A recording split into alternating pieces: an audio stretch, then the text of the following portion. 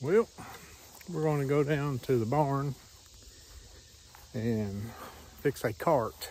I got a couple of carts at a yard sale and bought new tires for one of them. And I'm going to see how it works out. And if it works out good, then I'll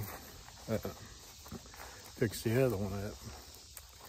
I don't know what I'll use two of them for, but I got an idea for one of them, and I'll show you what it is. Okay, the idea is for this sprayer, I was using it in my bucket and using it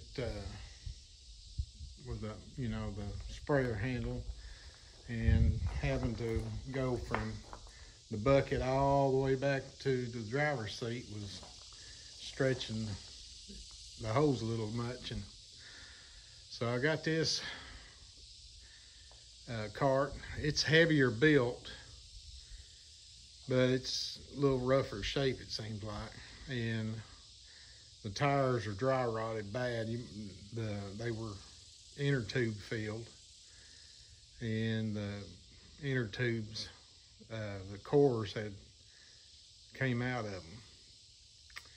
And this one picked up, it's really thin.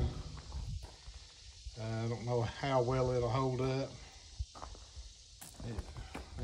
As you can see, we've got a terrible moth problem around here. Moths that just eat holes out of everything. But anyway, this one's got a dump bed. That one's got a dump bed on it also, but it doesn't seem like it's going to operate as easy as this one. So I bought wheels at Harbor Freight that have these different size spacers that you can put in here. So that's what we're going to do. We're going to set this up and see how that goes. All right, this is the wheel I got. It's a little bit smaller, which I don't think that's going to make a difference. And they were at a good price at Harbor Freight, so that's what we're going to go with. These tubeless tires seem like they kind of dry rot after the first year. And these are inner tube tires. And I hope that they last more than a year or so.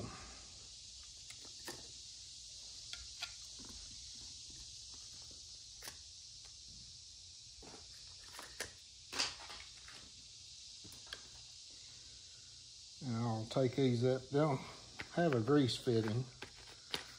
I don't think they do. No, they don't have a grease fitting, so I'll have to try to grease these axles up once I get it up to the house.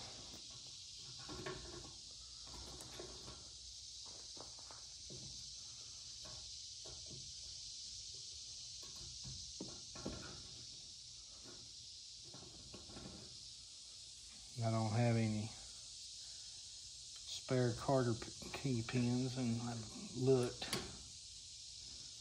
So I'm going to try to save these.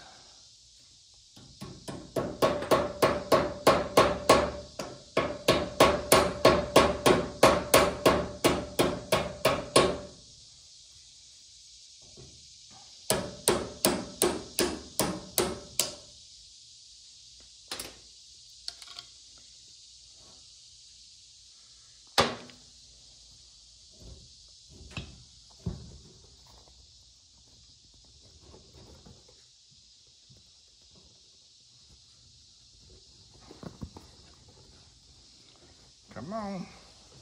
There we go. Okay, there's one down.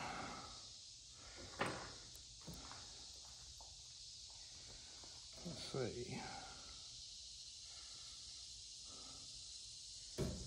It comes with a plastic bushing. I think that'll work pretty good. see if this wheel's gonna turn.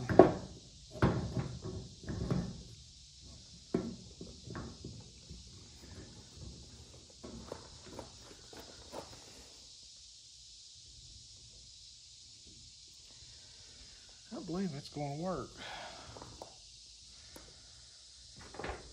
Let's see. They give you several size bushings to use on these things.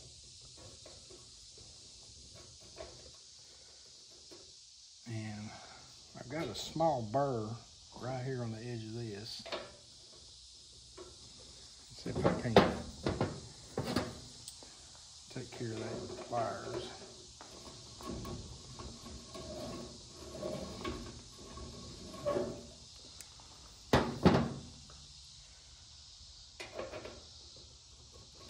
Yes.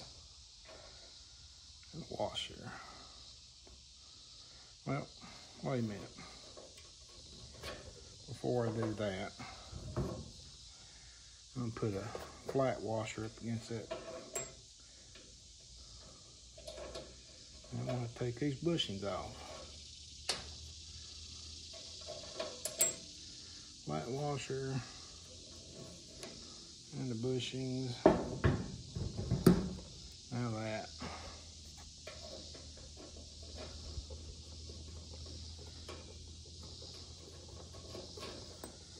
There we go. Let's see, I got an extra washer, might as well. So, put our Carter key pin back in.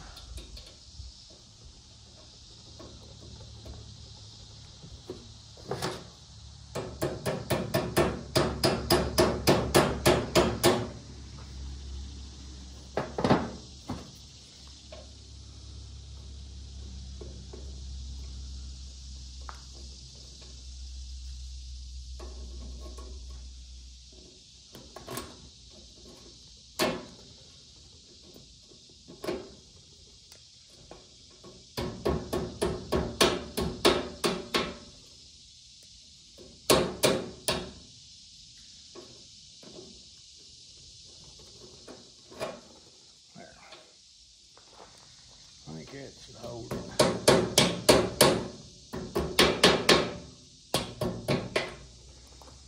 Alright, now I have extra bushings. I don't know what I'll use them for, but never throw away hardware. Okay, let's get around here, flip this over and do the other side.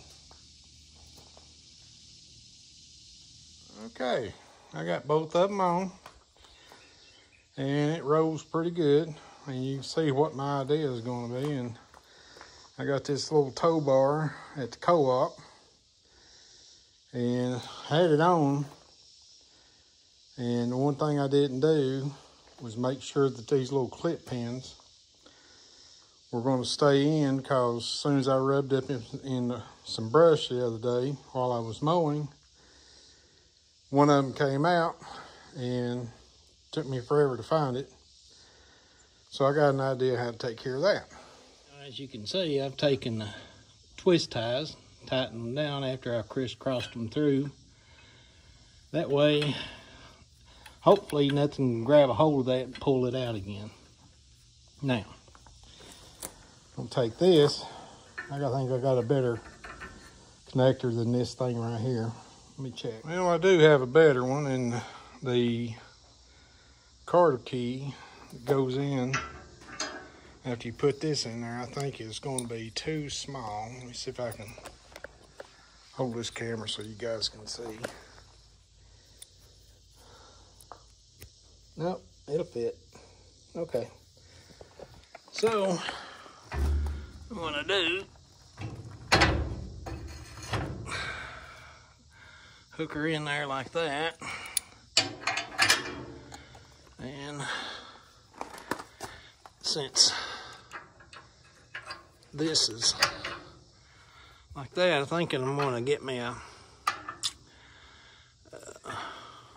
push that all the way through. Can I? I'd rather have it pushed all the way. I'll have to get a pair of pliers or something. Hold on. I'd rather have it all the way through. I guess it's gonna go.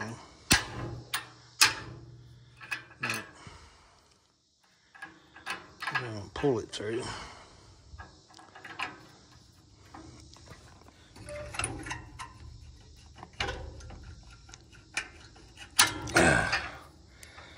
That way it'd be a little harder to take it out.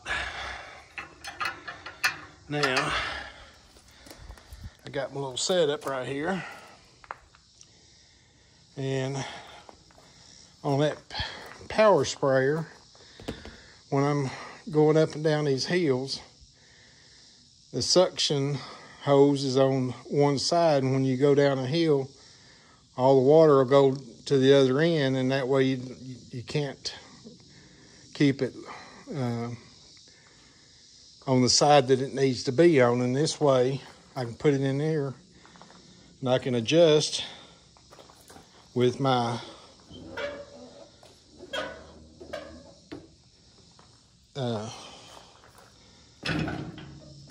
shoot, I can't even think of the name of it now, but I can adjust it to keep it level whether I'm going uphill or downhill. And plus, I've got this to go in it, keep it from falling out. Now I'm gonna hit that with a little John Deere green paint and try to spruce it up a little bit. But yeah, it works pretty good. I got a dump bed. Yeah, there's one down and one to go. I'll have to find some bigger wheels or something. I was noticing the axle on this one here is a 1-inch bar, and this steel is a lot thicker than what that thing is. That will make a really good yard cart, and that's my next project, is fix it up. See how it goes.